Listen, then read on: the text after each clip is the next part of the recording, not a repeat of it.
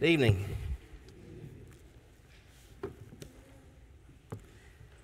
"17 verses, 327 words, thereabout, that were read for us just a moment ago, detail the most important event in all of human history. Just 17 verses and just 327 words. But one of the profound things that's found in there is the way in which the earth itself even reacted to the event. We know from the accounts that there were earthquakes. We know that in Matthew's account it talks about those that were dead in the tombs coming forth. Here it says the sun's light failed. I don't know how many were able to see the eclipse a couple weeks ago, but if you were able to see that, it was something that was a pretty humbling event. For it seemed like an hour or more. It steadily got a little darker and darker and darker until the sun was completely obscured by the moon. However, in a moment, in an instant, a little bit of the sun shined through. And when that little bit of sunlight shined through, everything seemed to wake up again. It was an awesome event that only lasted about 4 to 6 minutes, I think it was. When Jesus was on the cross, the sun's light failed, and it didn't shine again for 3 hours. In my neighborhood, when that happened, the birds even started acting weird. The dogs and even the coyotes down in the nature preserve area started howling.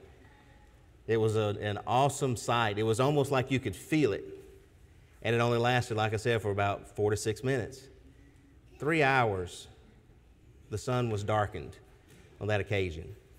Tonight, I want us to talk a little bit about that and see if there's some things that we can gain from it.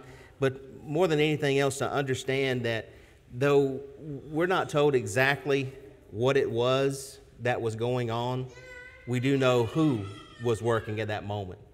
That God was the one who caused the sun's light to fail. And I think there's some very important lessons in that. So that's what we're going to be looking at tonight. So if you're ready for the 3 words, let's see the notebooks again tonight.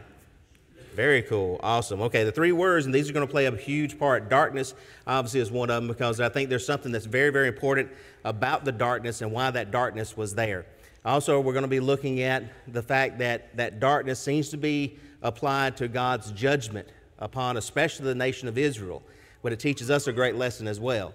And then the light, how powerful light is. Light is what Jesus describes himself as being when he came into the world. He's the one who illuminates things. It shines even on those people and places and things that don't want to be seen, and yet Jesus still shines light upon them to show exactly what they are in reality so that we may avoid them, especially if they're fleeing from the light. So again, when we were talking about the eclipse, and when you look at the idea of what the eclipse is in this black and white photo of what an eclipse looks like, and the moon is steadily moving in such a way in the earth and things such as that to where the moonlight comes between, or the moon itself comes between the earth and the sun. And in my lifetime, I've seen eclipses before. I don't know that I've ever seen a total eclipse. Seems like there may have been one when I was a child that me and maybe Moses were watching together. I don't know. But I don't remember anything being like that. That was such an awesome thing to see. All over the internet, there were photos and things being said. There were people who came from all over the country that came to Texas in order to see the event. I think there were well over 1 million people who journeyed here so that they may witness the total eclipse of the sun on that occasion. And it steadily grew darker and darker until it was fully eclipsed. But even as it was moving in that direction and that darkness was steadily creeping in, you could tell that it wasn't because there was darkness that was creeping in so much as it was just the light itself being obscured. And so even when there was that total eclipse, you could still see that ring of the sun around it. And you probably won't be able to see on the screen, but what was also really interesting is you could see the stars. In the middle of the day, like 1 o'clock in the afternoon, you could see stars. And that was an awesome thing to see. It made you feel very small, at least it did me. It made me feel very small. It made me feel very insignificant and powerless to know that this is just something that God set up in order, and it came that place in time to where the moon came between the sun and the earth and blocked the sun. And yet God could cause that and something similar to that, something more powerful than that, at any time he so desired. But as I said also, when we think about that darkness that was there, there was so much that you could feel. As soon as the sun started to peak around the moon once again, everything brightened up and everything got normal. It didn't take very long at all for things to become illuminated and bright again. And I think there's some really important lessons that we can gain from that, especially when we go back to the day in which these things happened, that there was darkness. And I appreciate Josh reading that. And I asked him specifically to read from the ESV, because the ESV says something a little bit different in verses 44 and 45 than some of the other versions, especially when you look at verse 45. The New King James says the sun was darkened. Many of your versions may have that. ESV says that the sun's light failed. Jesus has been on the cross for several hours. As Josh mentioned, he has endured mockery. He's in the most torturous moment of his life and is suffering greatly. And that moment in time, he has been praying for those who inflicted this torture upon him. And there it says that the sun's light failed. Some of the versions that use certain manuscripts use a word for darkened that means obscured. You may have that as a footnote in your Bible. ESV comes from manuscripts that uses the word that is very similar to eclipse, eklipo, which means to give out, to die out. And that word is only used a few other times in scriptures. As a matter of fact, it's only used 4 times in all. Here's the other 3. Luke 16:9, where this man is trusting in money and how to make money and live by money. It says that make friends of yourselves by unrighteous mammon, that when you fail, when you give out, when you have nothing left, when you fall, when you collapse. Luke 22:31, when Peter was being told by Jesus that before the night's over with, you're going to deny me. And he says that I've prayed for you that your faith should not fail. It's not the idea of being obscured with that word. It's not the idea of something coming between him and Jesus. It's the idea of failing, falling. Hebrews 1 verse 12 is one of the ones I think is really good when it talks about like a cloak you will fold them, speaking of our God, and they will be changed. But you are the same, and your years will not fail. The ESV uses that term, and I think it's very unique and different than the other terms, because it means that the sun's light stopped shining. It may be that there was some type of an eclipse. It may have been. It may have been that the clouds became so thick that day. Or it could be that just God told the sun, stop shining. And stop shining until this event takes place. But there was darkness over the land. And that word that's used for land is also a word that could mean the entire earth. It may be that it was limited, or it may be the entire earth. There's a lot of things we don't know about it, but this is what we do know. It's because God did it. And God was speaking to his creation at this moment of time because of what was taking place. The Son of God was being murdered. The Son of God was hanging upon a cross, and God's judgment was at hand. There's oftentimes in the Scriptures where darkness is a metaphor to talk about God's judgment. Zephaniah, Joel, these are 2 other verses that you can look up that speak of this. But the ones in Amos, I think, are very powerful. Amos chapter 5, verse 20 says, is not the day of the Lord darkness and not light? Is it not very dark with no brightness in it? Then in Amos 8, verses 9 and 10, it says, and it shall come to pass in that day, says the Lord God, that I will make the sun go down at noon, and I will darken the earth in broad daylight. It will turn your feasts into mourning and your songs into lamentation. I will bring sackcloth on every waist and baldness on every head. I will make it like mourning for an only son, and its end like a bitter day. Now, Amos is not even speaking about the day that Jesus was crucified, but it sounds very much like it. Amos and these other prophets are talking about the doom and destruction that was coming upon God's people for their idolatrous practices and turning their back on him, and about the judgment that was coming. But the symbol that is used is the symbol of darkness. And this type of darkness that says, is it not very dark with no brightness in it? When we saw that eclipse and that moon was there, even though it was a total eclipse, you could still see that band of light around the outline of the moon. On this day in which Jesus died, there was this darkness that fell upon the earth, that fell upon the land. And it was one that I believe was pronouncing God's judgment on his people for turning away from him. There's a lot of things that sometimes when we look at passages such as that, and we realize that God is passing his judgment on his people, But one thing that we don't need to think about, and this is I just want to make this as a side note, John 16, verse 32. Sometimes when people look at the cross, they feel like the darkness was because God was turning his face away from Jesus, and that Jesus was taking the sins of the world in the sense of him being guilty of them. It's called imputation. That by him taking our sins, he became guilty of lying. He became guilty of adultery. He became guilty of sexual immorality and all the sins that we committed. The scriptures do not teach that anywhere. It's a misapplication of several verses. John 16:32, Jesus said, "The hour is coming, yes, now has come, that you will be scattered, each to his own house, and will leave me alone, and yet I am not alone, because the Father is with me." When we see Jesus on the cross, we do need to see that this is judgment being pronounced upon the people. It's not upon the Son. God was still with him, and God was still there with him. One of the ways which we know that is one of the statements that Jesus is going to make in just a few moments. But at this particular moment of time, what we see is that this crucifixion was the final straw for Jerusalem.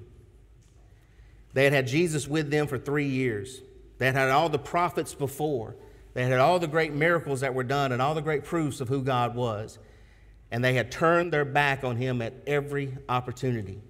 And because of this, this was the final straw. When you back up in the context, let's go back to Luke chapter 23 and notice verses 27 through 30. Luke chapter 23, this is as Jesus is being led away to the cross. Verses 27 through 30. "And a great multitude of the people followed him, and women who also mourned and lamented him.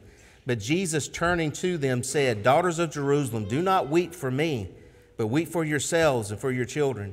For indeed the days are coming in which they will say, Blessed are the barren, the wombs that never bore, and the breasts which never nursed. Then they will begin to say to the mountains, Fall on us, and to the hills, cover us.'"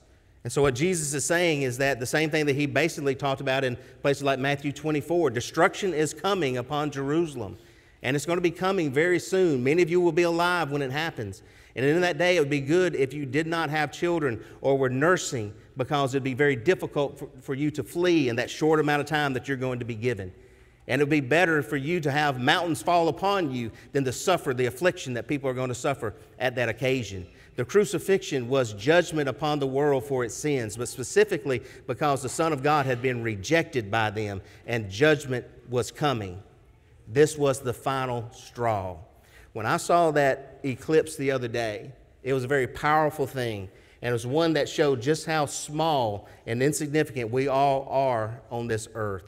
But that was, in many senses, a somewhat random event. Time and chance had happened in just the right order for it to come about. This was God saying, I see what has happened, and my judgment is coming upon you. It's a gruesome sight indeed. At that particular moment of time, though, there is this glimmer of hope that is there, that in many ways would have seemed heartbreaking to them as well. But the temple is torn, or the curtain in the temple is torn. And what it tells us is that in Hebrews 9, verses 11 through 14, it talks about the way in which now we have that access to God. This morning we talked about the Word became flesh. And because the understanding of God was made known to man by the person of Jesus Christ, and that Jesus was the one who was constantly telling people, come unto me, that as he tabernacled amongst us, it was not like the Holy of Holies where no one could go in and not have access to God. But in Hebrews 9, verses 11 through 14, it tells us that the Word became flesh, and this is another reason for it. But Christ came as high priest of the good things to come, with a greater and more perfect tabernacle, not made with hands, that is not of this creation. Not with the blood of goats and calves, but with his own blood he entered to the most holy place once for all, having obtained eternal redemption. For if the blood of bulls and goats and the ashes of a heifer sprinkling the unclean sanctifies for the purifying of the flesh, how much more shall the blood of Christ, who through the eternal Spirit offered himself without spot to God, cleanse your conscience from dead works to serve the living God? So you have two things that are happening on this occasion. The sun goes dark. It fails to give its light. And the reason being is because of the judgment that's coming upon them because of sin. But at that same moment when Jesus is dying, the veil, the temple, and the curtain in the temple is torn. And that same event that causes the sun to not shine causes that curtain to tear. Because now we all have access to God. We read from Hebrews 2 this morning that it had to be that Christ died. It wasn't a matter that he could just save mankind any way that he saw fit. The Scriptures, God's own mouth reveals, it had to be this way. This is the price that had to be paid for our redemption. Sin has to have punishment placed upon it. And there is a place of eternal darkness that is awaiting sin. But now we all have access to God through that same Christ who was mocked, who was beaten, and who was crucified. It's an awesome event.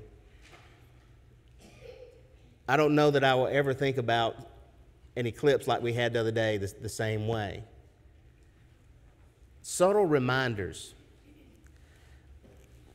I don't know how often it is that after it rains, we had a ton of rain yesterday that we needed, that we're blessed with. I don't know how many of us may have went outside to try to see the rainbow that God promised. Unfortunately, even the rainbow itself has been corrupted to say something that it was never intended to say and to represent people who it never was intended to represent. But it's still God's promise, and probably one we don't think about a whole lot. Events like that happened the other day should be a good reminder to us that God is the one who is in control, and God is the one that we live for. That on that cross you had a sufferer who was a righteous individual, a righteous person. The thing that Jesus said in verses 46 through 49, that when he says, "Father, into your hands I commit my spirit." That's a quotation from Psalm 31 and verse 5.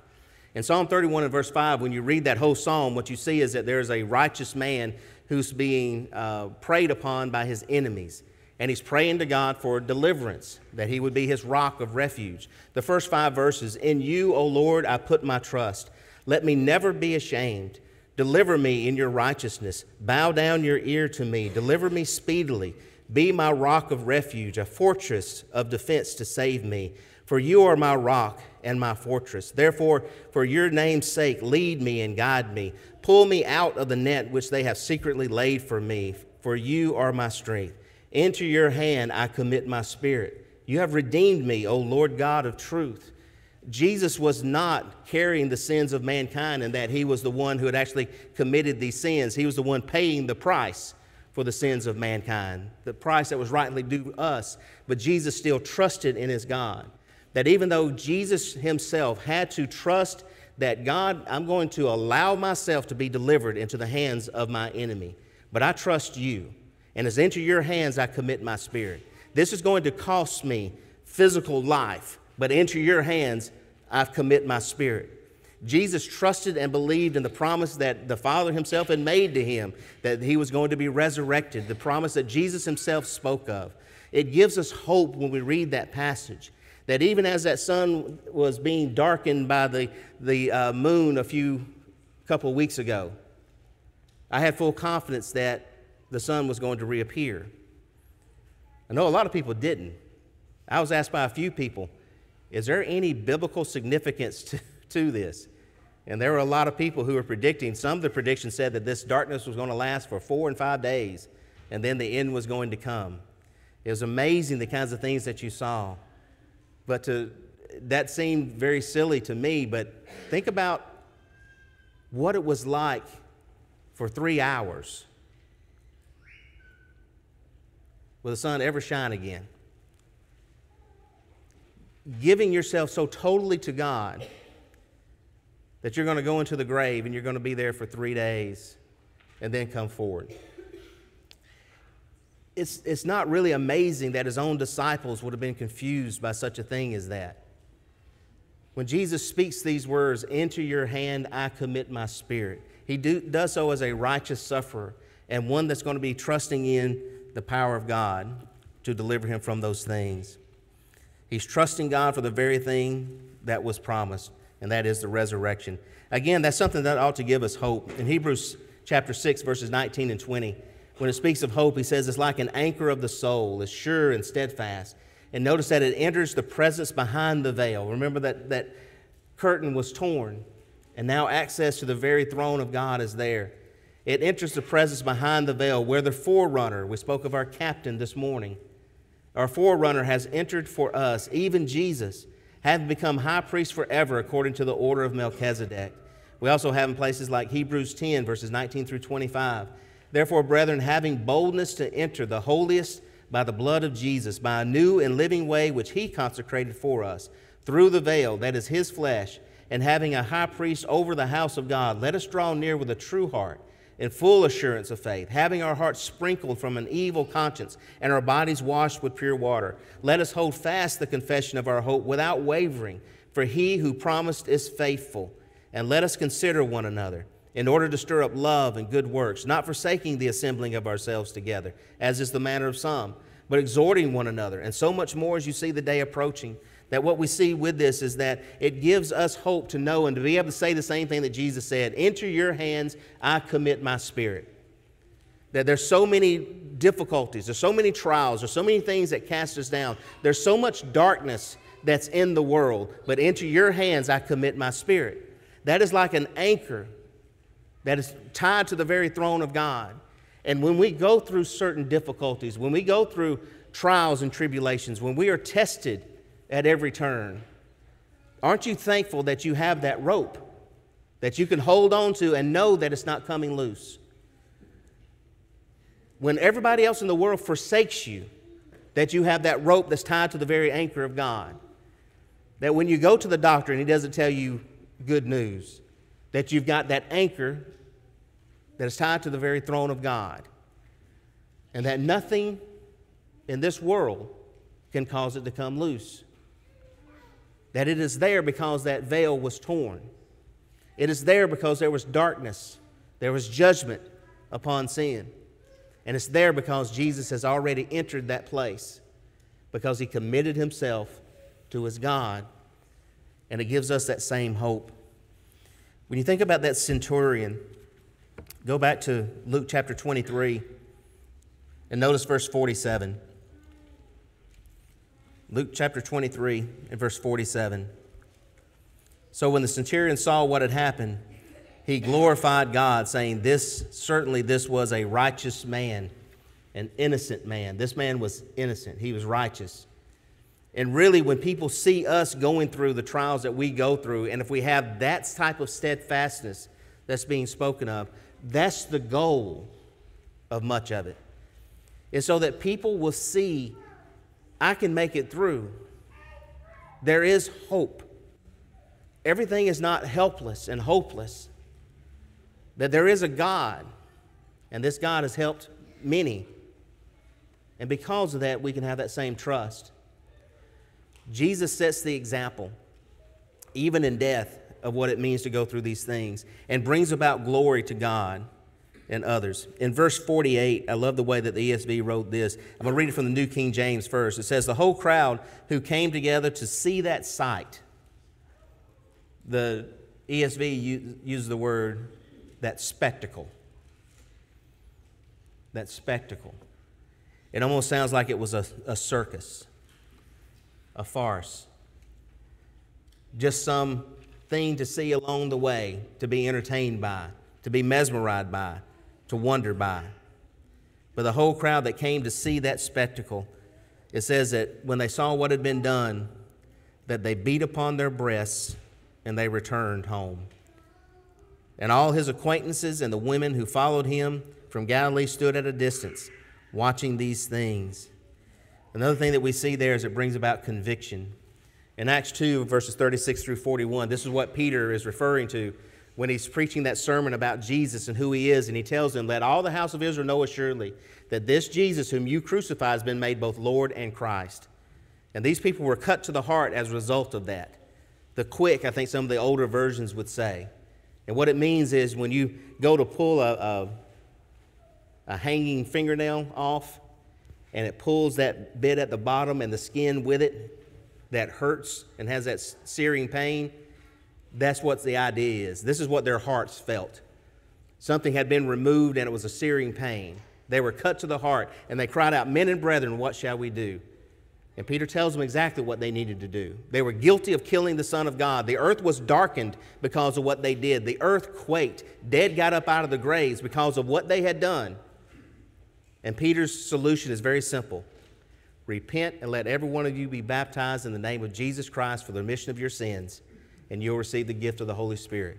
Because this promise that was made to you and to your children and to many as are far off, as many as the Lord our God will call. And then he testified with a lot of other words, saying, be saved from this perverse generation. And those who gladly received his word were baptized. There were about 3,000 that day that responded. It's amazing how powerful God's word is, especially as we saw this morning, when that word becomes flesh and hangs on a cross and dies for the sins of mankind. This is what that righteous sufferer was teaching and showing to the people. I have no idea why Siri's on there. Evidently, she's got a recommendation for me. All right, after the eclipse. So as I said, the sun did suddenly go away. But then that little sliver of light started shining again. And it was amazing just how quickly it acted.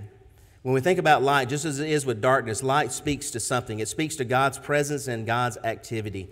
In Genesis 1, and we saw the same thing from John chapter 1 this morning, that without God there is nothing that's created. That the light itself testifies that God is there. It's the first thing of all that he created, because life cannot exist without it. Jesus himself said in John 8 and verse 12, that I am the light of the world, that he who follows me shall not walk in darkness, but have the light of life. In other places, he also says, such as John 12, 34 through 36, they asked Jesus, we've heard from the law that the Christ remains forever, so how can you say the Son of Man will be lifted up? Who is the Son of Man? Jesus said to them, a little while longer, the light is with you. Walk while you have the light, lest darkness overtake you. He who walks in darkness does not know where he is going.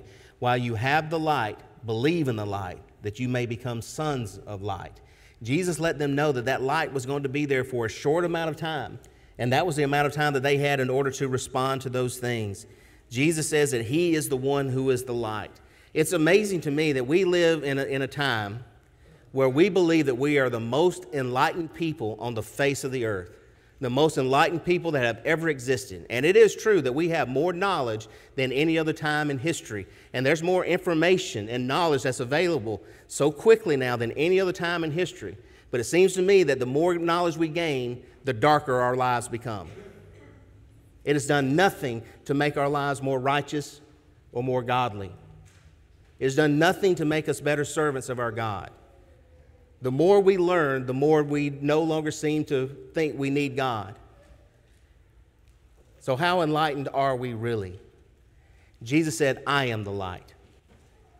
And yet he is the one who's dismissed from schools, from work, from society in general, that you can talk about pretty much anything else you want to talk about, but not that Jesus guy, not him. You can promote any type of religion you want to, but not that Christianity stuff. The more we know, the worse it seems we become, because we draw further and further away from what is just the most simple thing in the world. Jesus said, I am the light of the world. When we go through John 1, and we did this morning, as we're walking through John 1, we see that Jesus talks about being that light, or it's spoken of about Jesus being that light. John 1, verses 4 and 5, we'll read these quickly again tonight. John 1, verses 4 and 5. In him was life. The life was the light of men. And the light shines in the darkness, and the darkness did not comprehend it, perceive it, wrestle it, could not subdue it. Verses 9 through 12.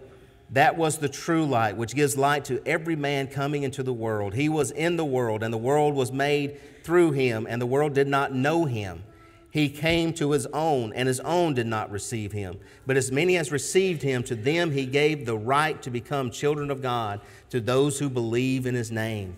If you go over to chapter 3, verses 19 through 21. Chapter 3, 19 through 21. And this is the condemnation, that light has come into the world, and men loved darkness rather than light, because their deeds were evil. For everyone practicing evil hates the light. It does not come to the light, lest his deeds should be exposed. But he who does the truth comes to the light, that his deeds may be clearly seen that they have been done in God. Ephesians 5, 8 through 10. You were once darkness, but now you are the light in the Lord. Walk as children of light. For the fruit of the Spirit is in all goodness, righteousness, and truth, finding out what is acceptable to the Lord. The Scriptures constantly encourage us to realize that the choice that we have is one between right and wrong, good and evil, darkness and light. If you're afraid to come to the Lord, ask yourself a very important question. If you're afraid to come to Him, is it because you know that the things in your life are going to be exposed and that you're admitting before God that I am wrong, that I have sinned against a holy God, and I'm deserving of the punishment that He says is fitting? Into your hands I commit my spirit. Trust in God, and that's what Jesus is teaching us. Trust in God that you might be saved. He is the one who's the author of eternal salvation, and He gives it to all those who will believe in Him. He gives you the right to be called a child of God. So the question I'm going to leave with you tonight is this one. It's very simple. It's, have you seen the light? And if tonight you believe that Jesus is the Son of God, you've not yet been baptized for the remission of your sins, and that's your desire this night, if you desire to come back to God, to confess your sins, to be your name put before the throne of God, to have your sins forgiven, whatever that need may be, take care of it tonight. Do not go home tonight with sin in your life when there's something that can be done about it at this particular moment of time. If you're subject to the invitation, won't you please come as we stand and sing to encourage?